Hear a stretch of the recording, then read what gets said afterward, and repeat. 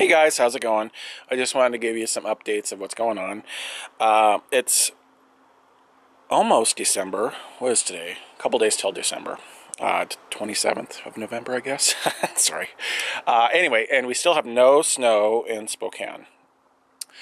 So, what I have to tackle before it snows is to get my car parked in my garage up here.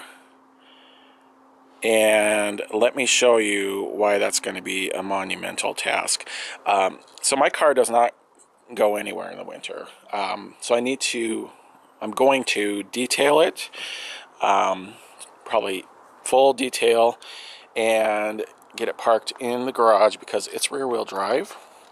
I love my car, but it doesn't have any traction in the winter. It's rear-wheel drive, and this really shouldn't be a car that you drive in the winter anyway. So great car, just not a winter car. So I'm going to take you up to my garage and show you what I'm working with.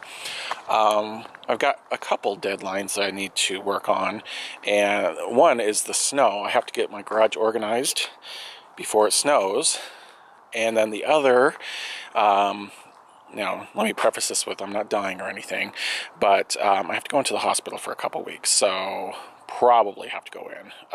So I want to get things ready before then. So here we go. This is going to be scary. My garage has turned into a catch-all for all sorts of junk. All the junk in my life just goes in here.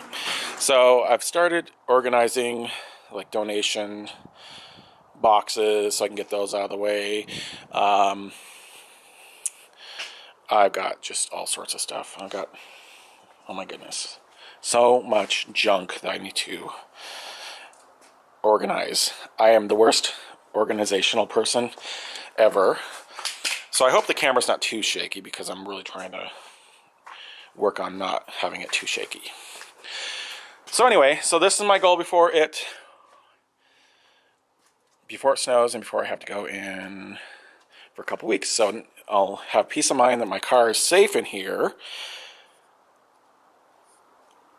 and I'll have it done before winter. Well, I guess it is winter, but you know, before the snows. So, I want to show you this thing if I don't fall down over all my junk. So these are my old cabinets from my kitchen.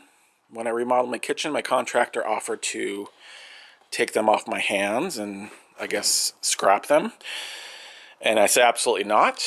I didn't know they were as valuable as they are, but my idea for them was to put them in my garage so I could have cabinets in my garage in a nice work area.